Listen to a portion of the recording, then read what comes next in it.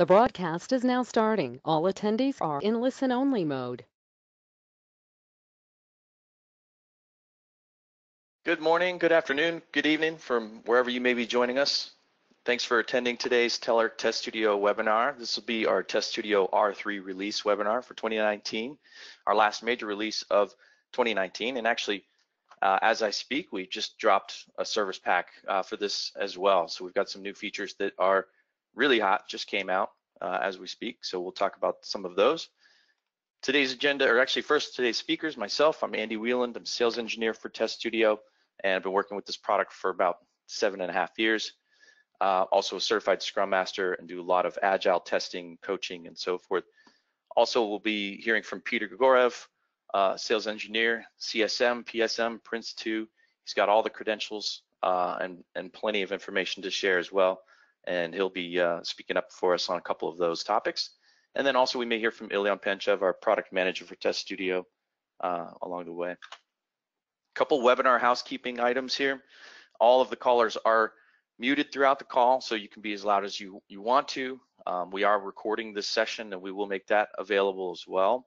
And we're gonna have the questions panel open, of course, anything you need along the way, technical issues that you're having with GoToWebinar or questions about products or what you're seeing, feel free to ask. We'll have people answering those questions throughout.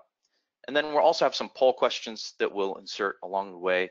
We ask, please participate in those poll questions. They really help us understand the customers a little bit better and get some information for you that we can help you with. So today's agenda, we're gonna start with the brand new Test Studio Executive Dashboard. We'll look at test lists that have been added into the Test Studio Dev Edition. Then we'll talk about Find Logic and or image search, a new capability that's been enhanced. And of course, the brand new translators for Blazor, Chromium Edge support, and also we'll be going into some of the Test Studio technique, kind of showing you how a user may take some of the best practices that we use in training our customers and put them into place in their testing, creation, and maintenance as well. So without further ado, I'm going to hand the mic over to Peter, and he'll be introducing you guys to the executive dashboard. Thank you very much, Andy. And let me guys share my screen.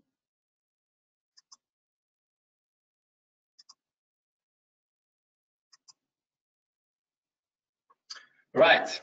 So good morning, or good evening, good afternoon from me as well. My name is Peter. I'm going to present to you currently the executive dashboard, one of the latest features that were added to the Studio R3 2019 release. A few words before we start, and actually about the executive dashboard itself. It's a web-based results server, right? It displays all the results from the Test Studio projects and gives you visibility, because everybody needs visibility. You know, with the executive dashboard, we are introducing another persona currently, which is the manager, right? We want to show you guys, we want to show the managers as smooth as possible the overall health of the project and how the testing goes, of course. So you can access the executive dashboard online, as you can see how I'm doing it currently. And the most important thing is that you don't need a Test Studio license to do that. Right? Once you have Test Studio, you can distribute the executive dashboard, the web-based results server. Actually, you can distribute it to whoever of your stakeholders you wish.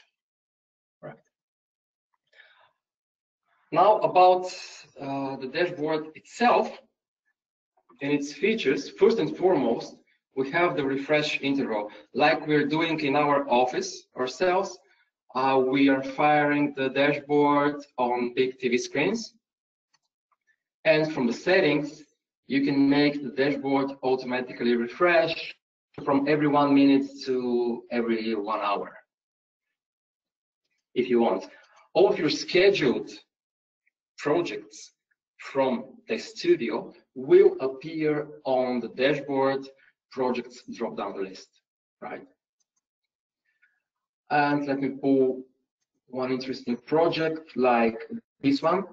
For example, what the dashboard itself show you is first the test lists, which I can of course dynamically search for in the search bar. Imagine you have much more test lists in real case listed here, of course, and it shows the status of the last run of this test list after it is scheduled, the start time of the last run of this test list, and the summary of the last 10 runs.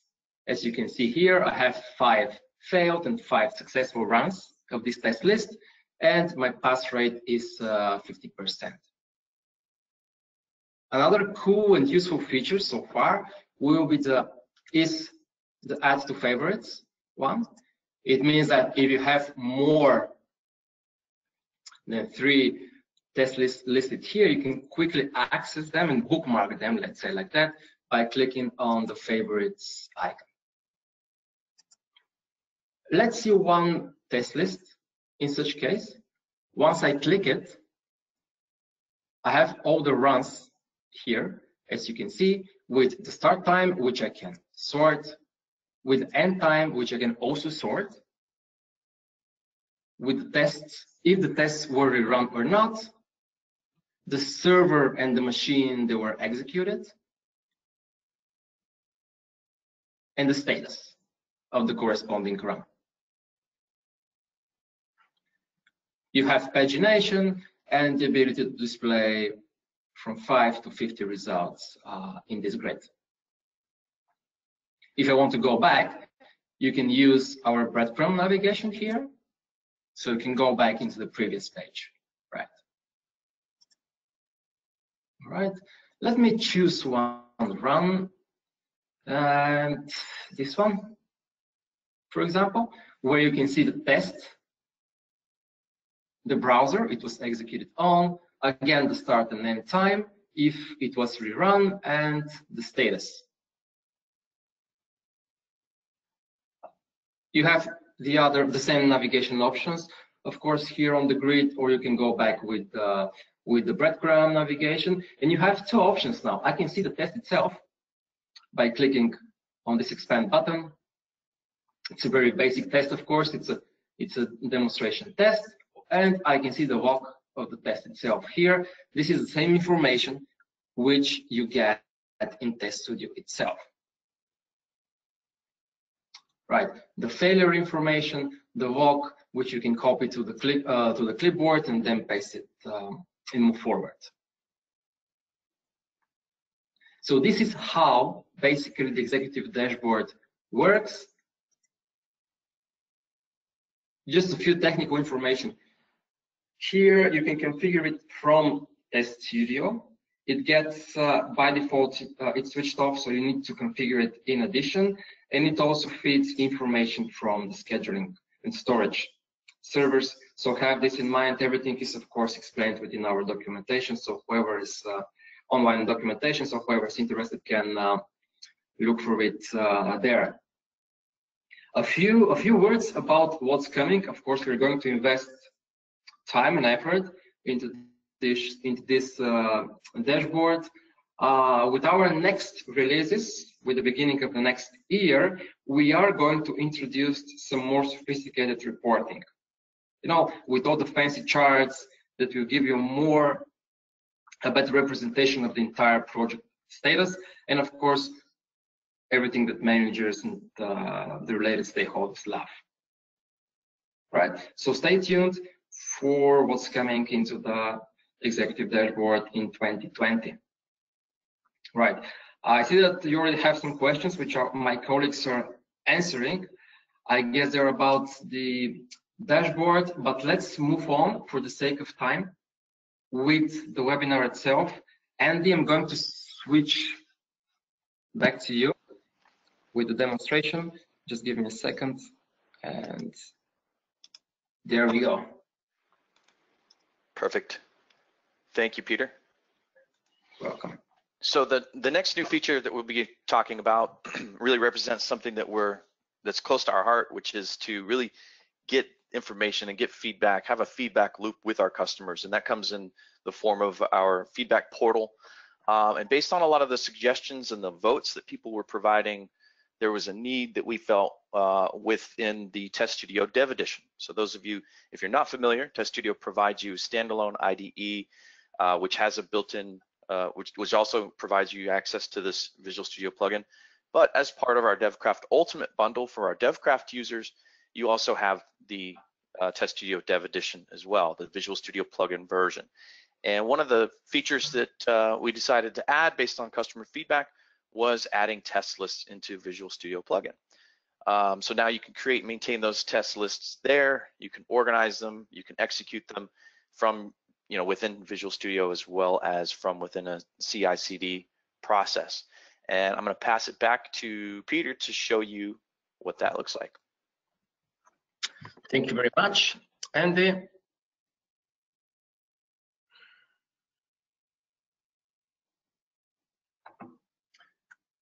Here is my Visual Studio that you can see on your screens. For the ones who were with us on the previous webinars, you know that my favorite persona is the developer one. I really don't want to switch environments. I really don't want to switch context. So I want to be able to do anything from my favorite ID in the case with Visual Studio, right? You know that Test Studio exists as a Visual Studio plugin, and really one of the most requested and wanted features was the ability to be able to create and modify test lists from Visual Studio itself with the help of Test Studio plugin.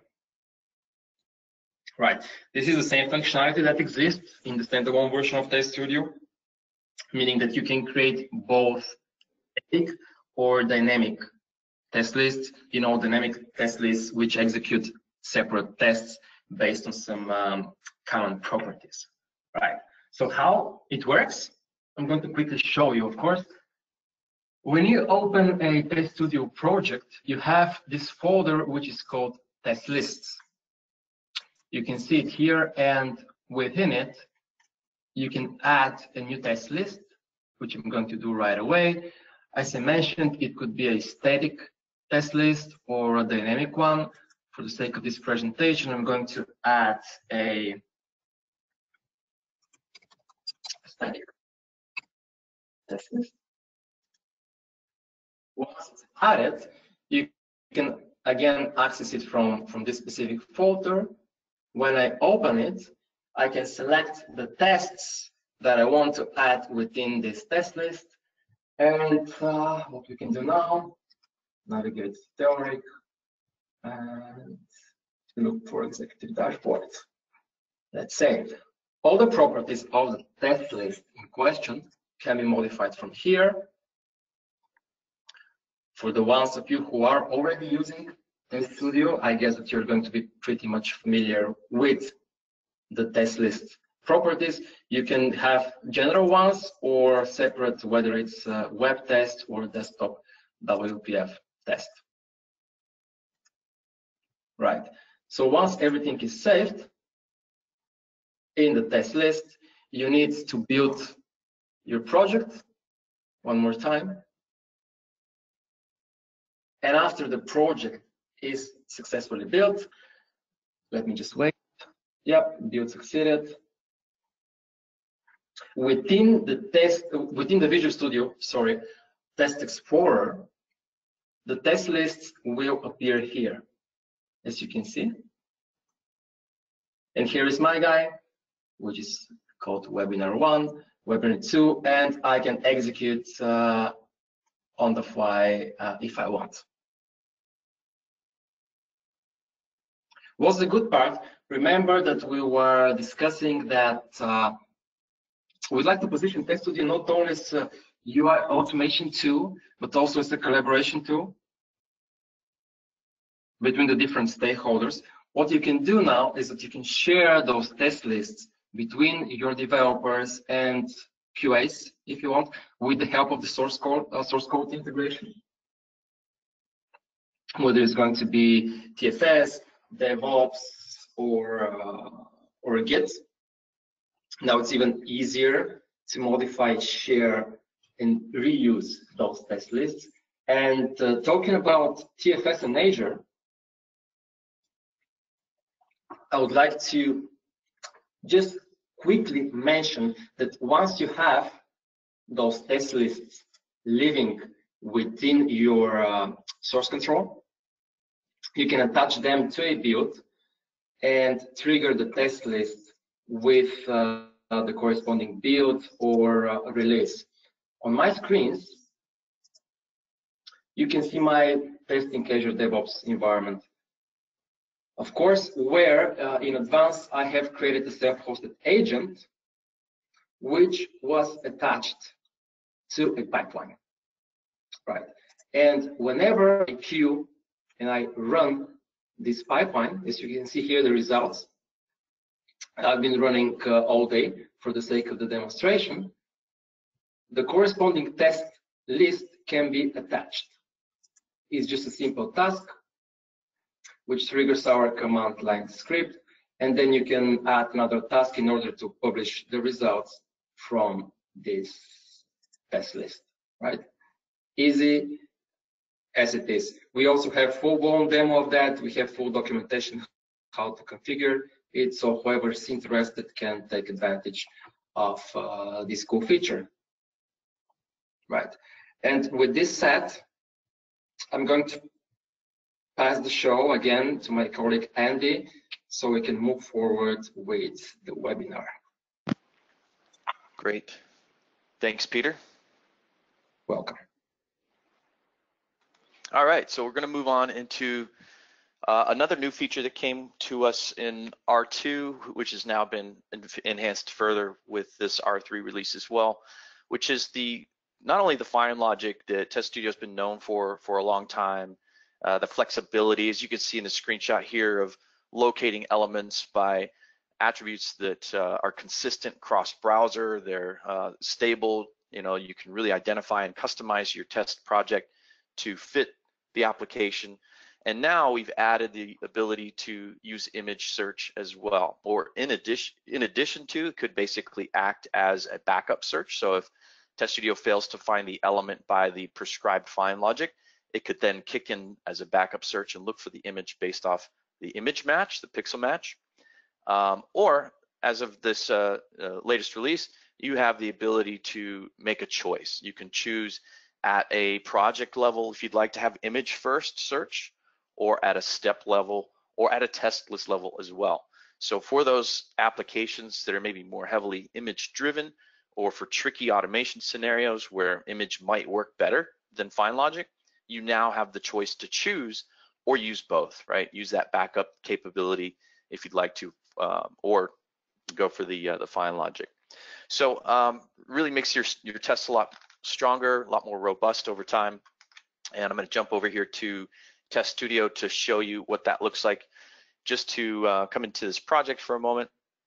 Here you can see a couple of the things that come with this. So first of all, there's a really nice cosmetic effect that comes with this feature, which is the fact that over here in my element repository, I can float over an element and see its corresponding image, right? So very cool added feature that really helps you connect the test step itself to the image. And then of course, again, too, you can see this down below. So when we look at step 7 here, the add to cart button, you see it gives me that image down below as well. So great cosmetic kind of effect that came from this new feature that people are really raving about. In addition though, you can click on this image and go directly into the image properties itself for that element. Now keep in mind, this element may be used in many different tests. So I can make choices as to how I want to identify that and manipulate that, that logic. So here we can do things like add the image or apply them to specific test or step. We can update the image if we need to, upload it from a file, or select it from a browser. There's even some run to options. So if I wanted to go into the test and get to that particular step, I can use run to step to get there. And of course, a threshold as well that you can set for that, so that you can adjust for minute differences in the way things may be rendered. And then if I click on this image search button up at the top, we're back to the classical find logic search. And of course, you have a launch recorder here option as well. And once I do that, we'll see the live DOM, we'll see some suggestions come back and all those kinds of things as well.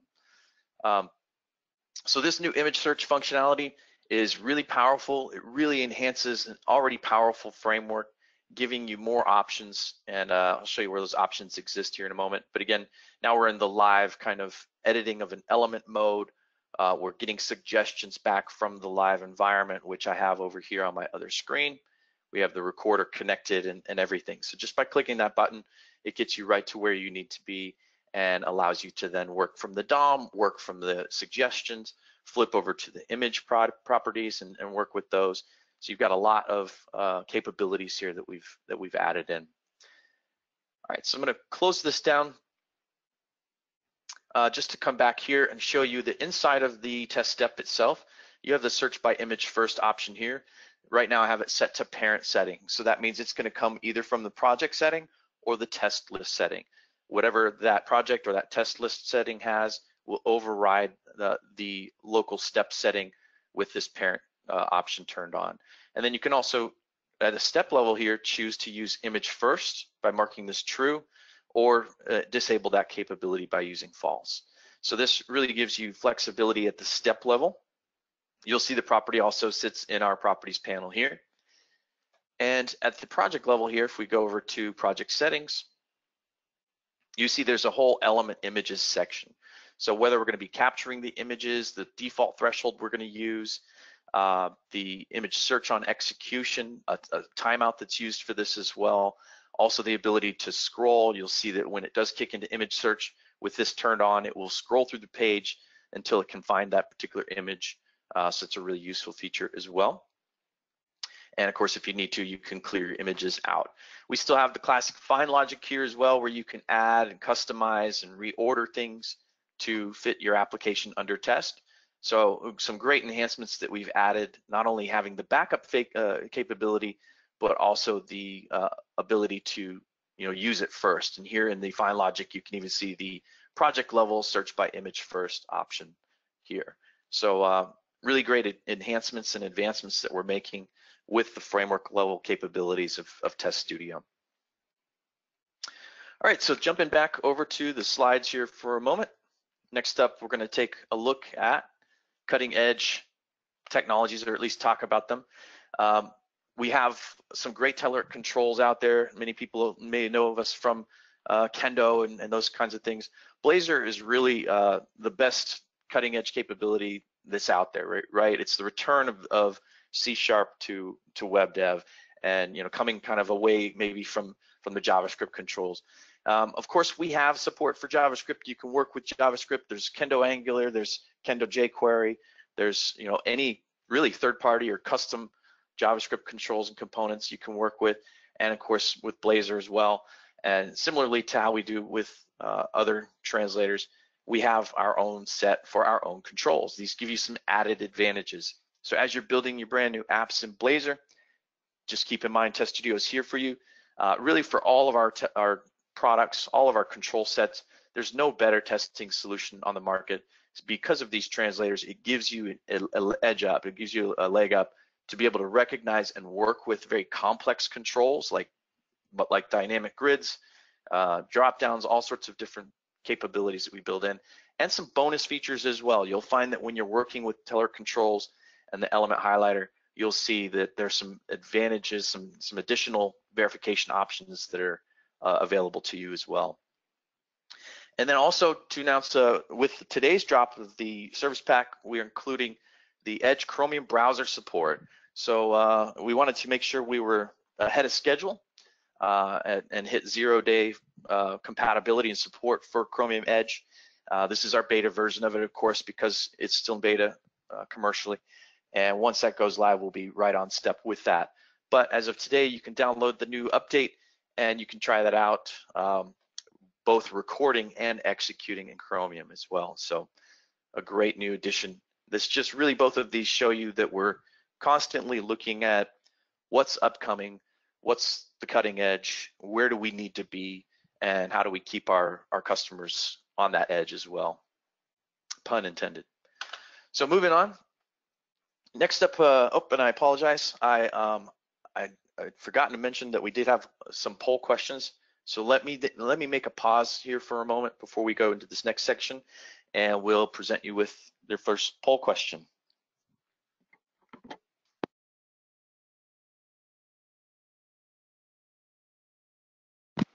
So as this comes up, please participate, provide any kind of answers that make sense for you, and we'll give you a moment to respond, and then we'll continue from there.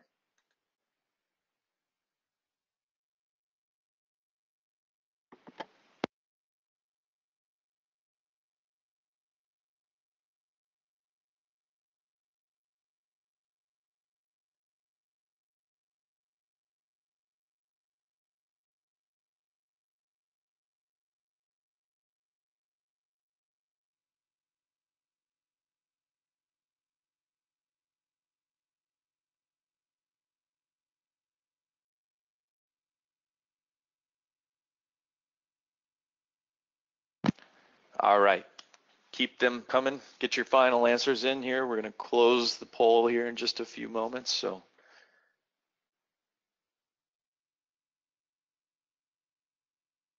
Okay, perfect. So moving on, I'm going to talk about the Test Studio technique. So we work with a lot of customers who've been with us for years, and still sometimes there's some surprises. There's features or there's techniques that maybe they didn't see or learn on their own. So we really wanted to take you through, how we would add best practices into test creation and some of the test maintenance kind of functionalities. And this way, also exploring a lot of the features that people don't necessarily know are there sometimes. So the Test Studio technique really, first it starts with settings. There's a lot of flexibility in Test Studio to configure the project to fit the application under test, as we've talked about with fine logic, with image search. There's also behavioral kind of settings around whether we're going to do real typing or other functionalities. And let me get to the next slide here. If my slide will advance, there we go. So as you can see, here's a selection of some of those. We just looked at a few of these settings in Test Studio itself. As I mentioned, the fine logic, the recording of element images, and then of course the recording options itself, things like how do we compare the page level, are we using real clicks or real typing? A lot of these can be set at test level and at step level, but the idea here is that when you can identify the appropriate settings, the most optimal settings for an application under test, you want to implement those at your project level so that when you hit record, all of these settings are defaulted to what works best for your application. That way you're not having to make changes at the step level. You actually can make these changes at the project level, hit record, and it will apply that. And keep in mind too that when you hit record is when the new settings are applied. If you change these settings, it's not going to change anything you've previously done in Test Studio. So it also gives you some opportunity to experiment a little bit, try some different settings until you feel like you have a nice reliable test creation and long-term test maintenance process, and then you can really stick with those. So keep that in mind. That's step number one. If we jump over here to Test Studio, we can see what some of those settings look like in person. And as you can see, there's element highlighter settings. This is more of kind of the cosmetic things. If you are doing WPF testing, this default application setting is really useful. This is something that's typically configured at a test level, but here you can actually set it up at a project level. And that way, anytime you start a new WPF test, it will naturally be naturally configured for your default application there. If you're working with the secure site HTTPS, registering the certificate can be done from here. If you're using a proxy as well, and tracking the active file, that's a feature here that works with our Project Explorer. On the record settings, again, as I mentioned, you've got compare mode as far as how it's going to identify the URL of the page that you're targeting. And then things like how are you going to interact or record the interaction for a drop down. And of course, are you going to simulate real clicks and real typing? And I'll tell you, if you have a JavaScript heavy application, you might be looking to turn these on at a project level. This is one that I do look at an application by application basis. They are defaulted off out of the box. So early on in your first few tests, you might find that you're turning this feature on at the step level a lot. And if that's the case, you probably may be better off turning on at the project level, so that way you don't have to go back to all the different steps to do that. If it's just a one-off step here or there, you might just keep it at the test level setting. But again, if you find that there's a trend, bring it up to the settings, the project level here, so you can work with it from there. We talked about element images and those features there. On the browsers, of course, we are continually growing and keeping up to date with these browsers. So here you want to make sure that you're restoring your browsers and recalibrating those browsers as well. There's basic options here to restore and recalibrate. And you can also have this enabled at the execution time. There's a checkbox that allows you to have it calibrate the browser prior to executing the test. You'll also find that in our test list settings as well. So keep your browsers calibrated. And if you have any difficulties with a particular browser, this is one of the first places to go check. You know, it never hurts to, even if it says calibrated, just hit restore and recalibrate it just in case. All right. If you're working in code, you want to add your references, this is the place to do that. You'll see that there's a similar spot in the Visual Studio plugin to do the same. And that way you can leverage your usings and all the different references that you might be adding in for your test creation. The translators themselves, they are all on, defaulted on. They're all here.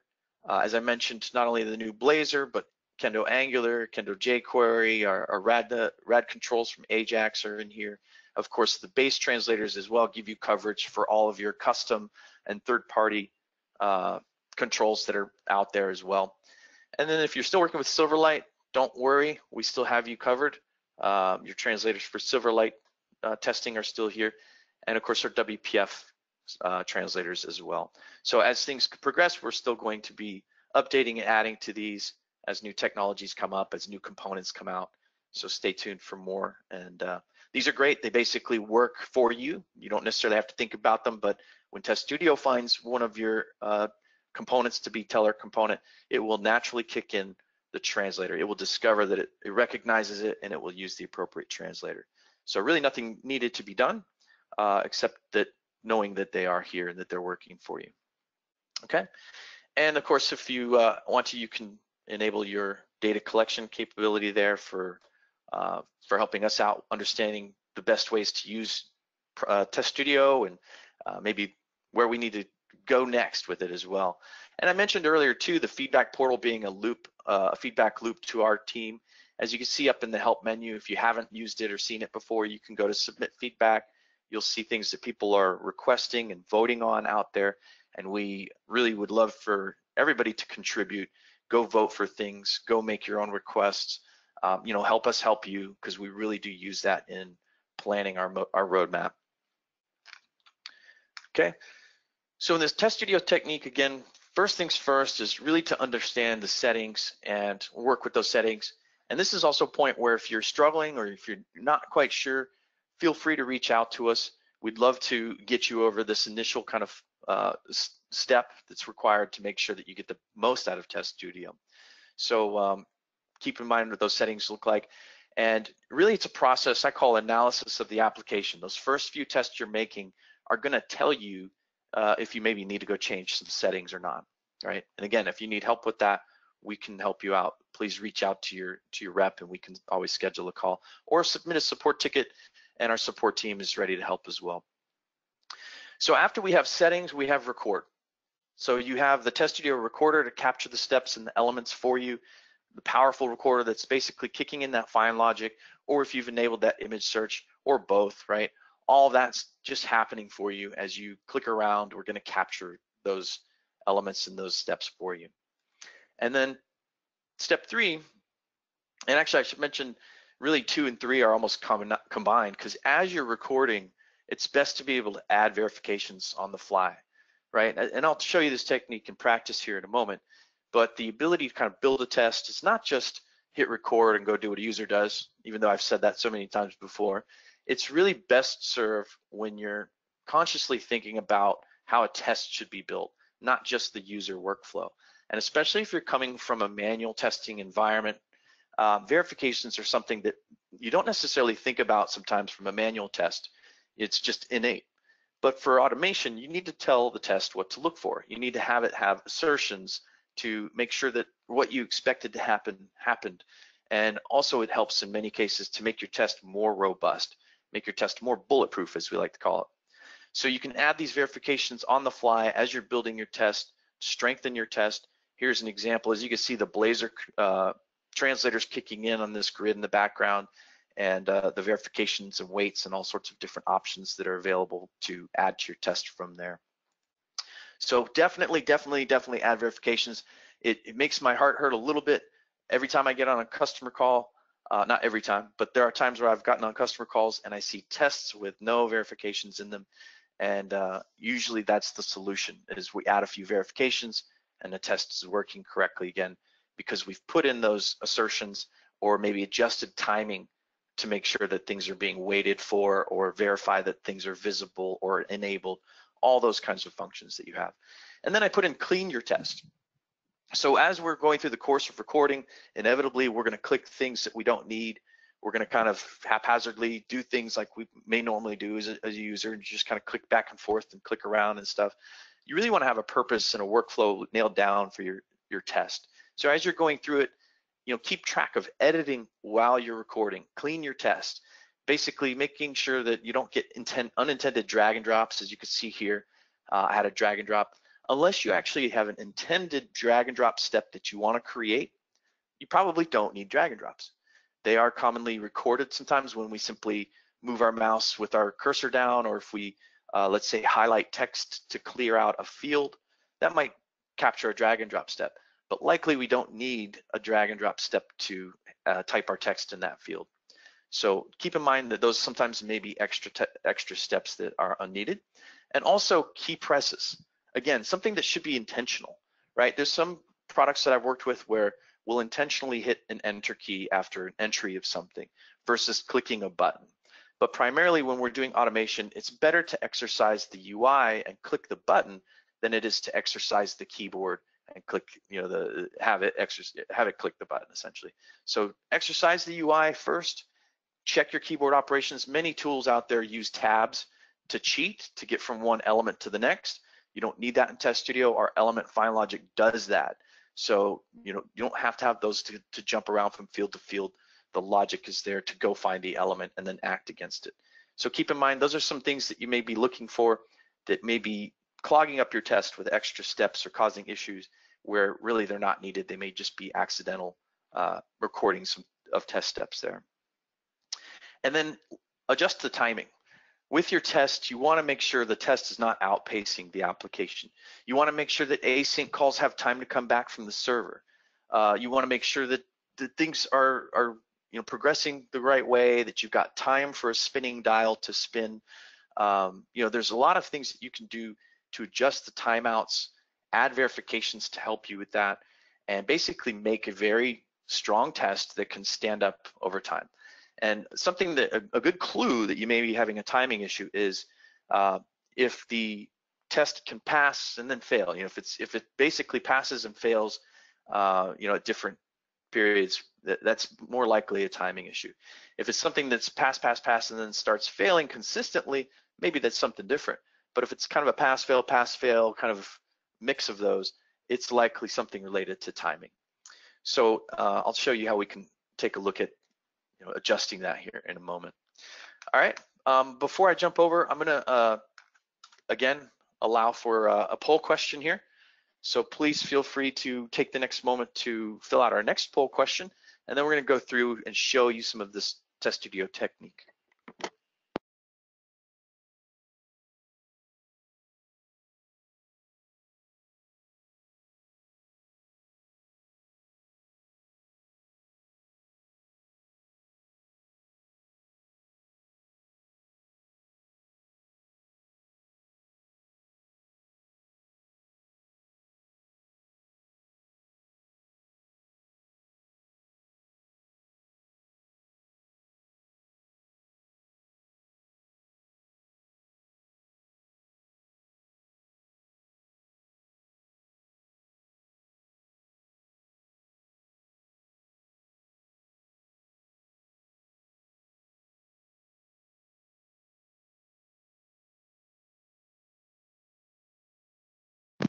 Okay, we're wrapping that poll up. Get your final answers in while you can. And thanks for your contributions to those questions as well. All right, great. Thanks everybody. So we're going to continue now with showing you what this Test Studio technique actually looks like in practice. So here I am back in Test Studio where I have a kendo CRUD operation. Now this really highlights a lot of functionality of Test Studio and really focuses too on keeping things low code or no code. Also, it takes advantage of one of our most popular features, test to step. And of course, we do have API test to step. I'm not using it in this scenario, but the ability to modularize and reuse pieces of tests or sub-tests, if you will, to put together these types of scenarios. For example, in my kendo CRUD operation, I have these separated into 3 subtests that are being called by a master test. This lets them run in sequence, and it allows me to work and maintain this test in these different segments more easily without having to deal with a very long exhaustive test. Now, in addition, because it's modularized like this, I could also do something like turn off the update subtest and just run the create and delete. So there's a lot of flexibility that you gain when you use this kind of modular approach to your test creation. Now, within this test, we're going to actually go through and recreate this test to show you some of the technique being built.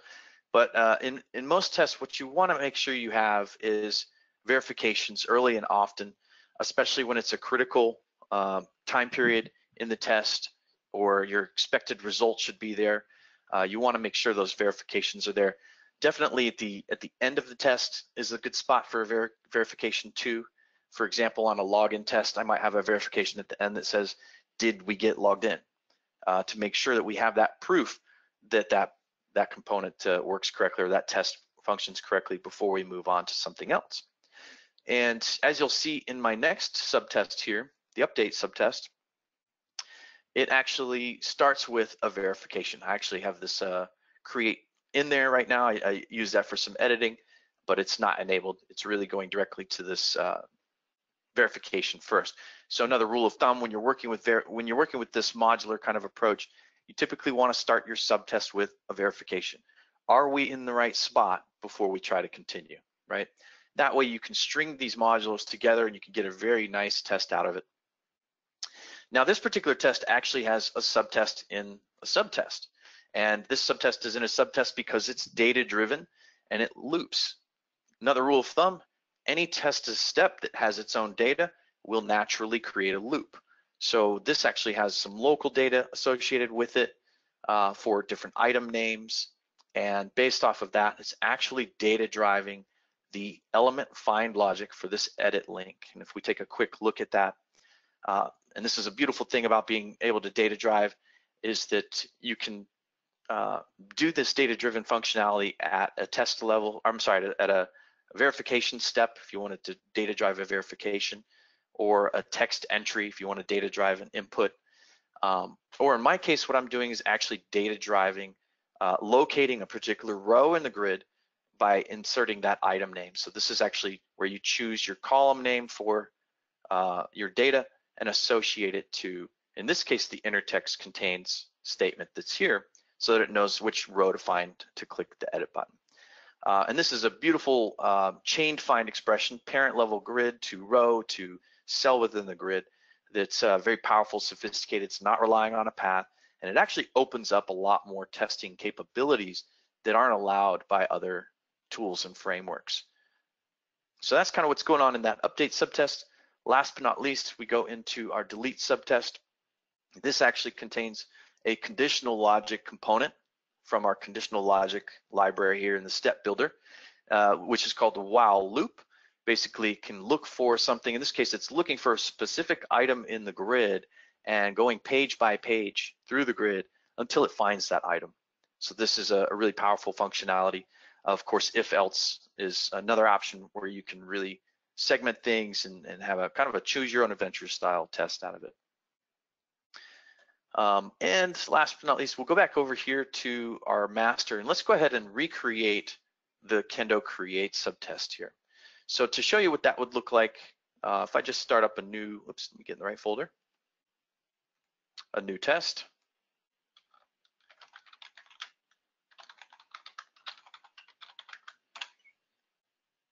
Okay.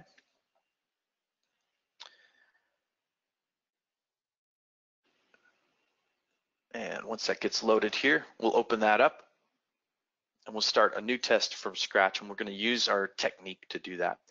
Now, again, as I mentioned, you might have to build a couple tests and to understand the settings that you might need.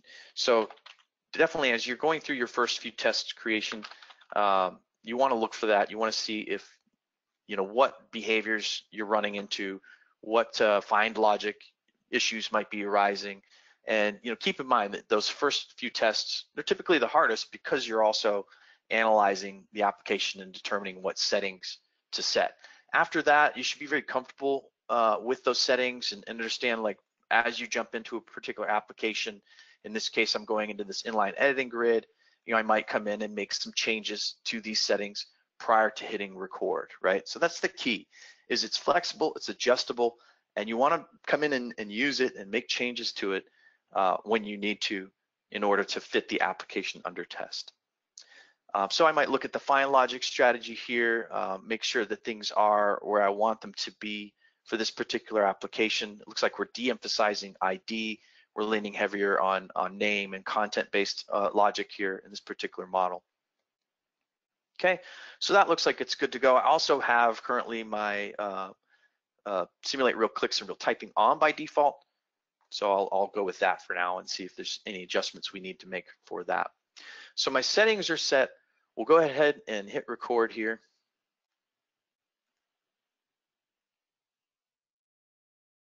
And let's jump into our Kendo editing grid. And actually right now, another rule of thumb I'm about to break was that I actually have a recorder open.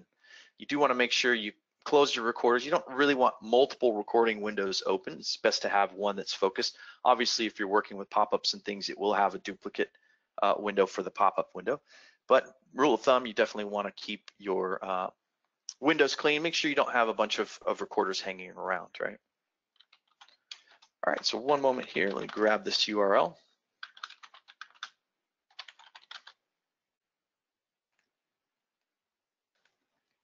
Okay, so coming over, we're going to drop in our URL.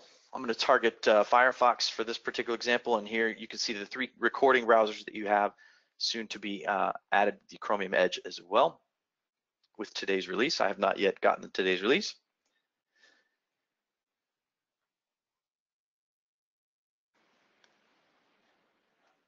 Okay, and we're ready to record. Oops, let me make sure I hit the right button. There we go. So it starts up my recorder, takes me to that page, adds the navigate step.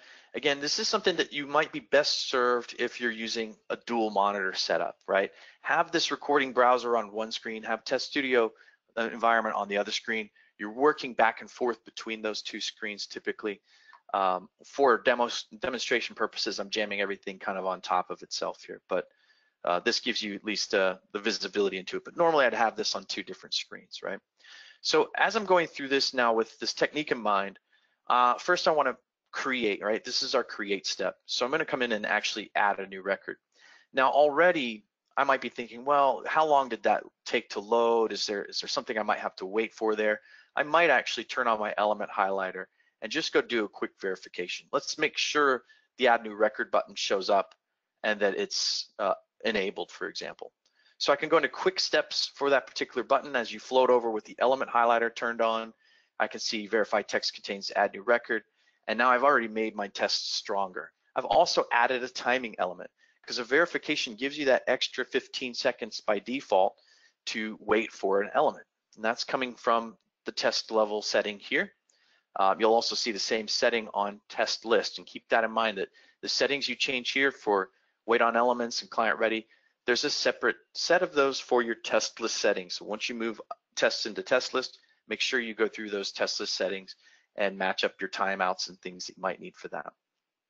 Okay, so we've added that capability of verifying the element. We can also right click and use our run selected step right here. So you can instantly record and execute things on the fly. You're testing your test as you're building it basically. And you can see it comes back and says, yes, we can do that. So I'm not going to rerun every test step all the time, but the point of this is you want to be able to smoothly jump in and out of the element highlighter, add verifications, then get back into actions. And you can easily toggle that on with your print screen button as well. So we'll go ahead now and click the add new record.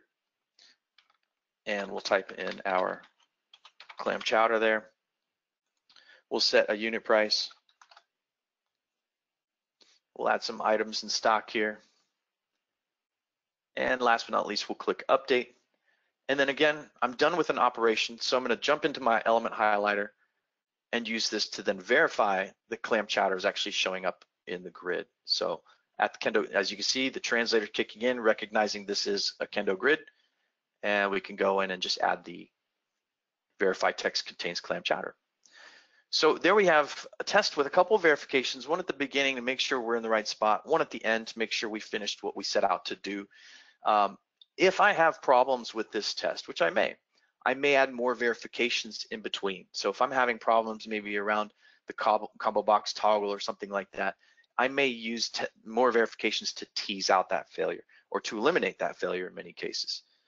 So let's go ahead and run this back. Since I'm still in live record mode, I'm going to use the top step and run from here. This prevents me from having to open up a new browser or start from scratch. I can simply keep using the one that we have open. And since I use the navigate step, it re-navigates for us. And here we see it clicked on the wrong thing.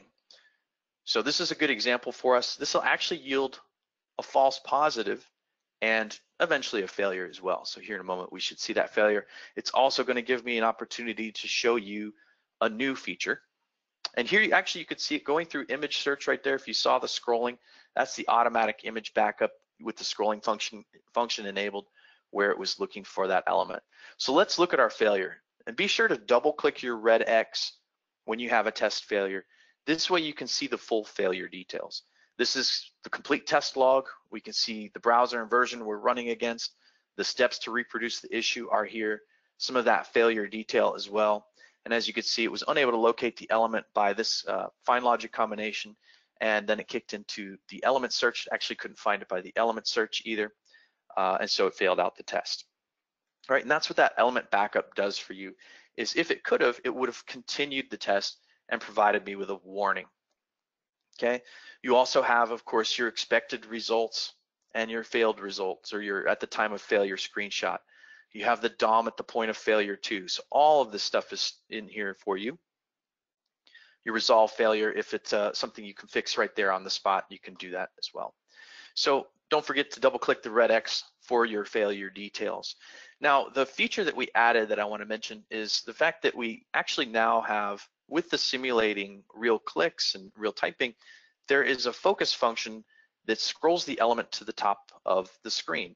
There's a lot of pages that now have banners, and sometimes those elements can slide underneath a banner.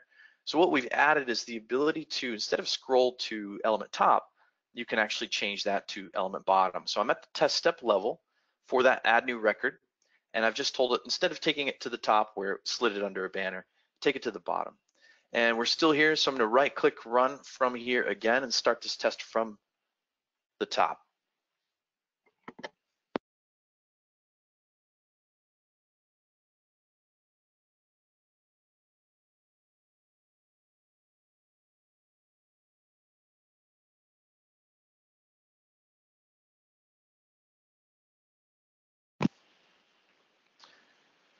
Perfect. And as you can see, we're still in this live record mode, so you can carry on with, creating the test, editing the test, jumping back and forth between tests. And I know we're short on time, so I'm going to come back to my new CRUD master test here. And we'll go ahead and run this whole thing in sequence for you as well. So this will show you the full effect of the create, the update, and the delete operation. And we'll still pick on Firefox here.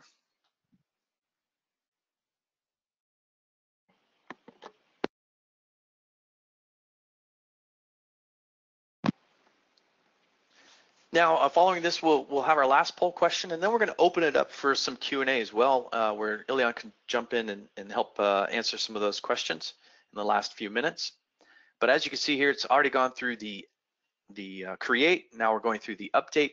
This is the loop, the data-driven loop. It's actually data driving how to locate the edit button for the appropriate row, updating 3 of those. And now it's using the while loop, looking for IPO coffee. It made it to page 3, and it's there in page 3. So hopefully here in a moment, it will go delete IPO coffee.